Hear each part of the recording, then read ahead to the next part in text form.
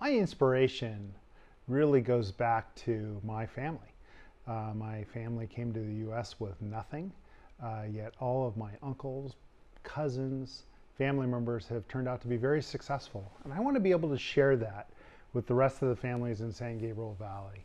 You know, this goes back to the people who inspired me personally, which was my grandfather. And one of the things that was so important to him was housing, was real estate, because of the security it gives you.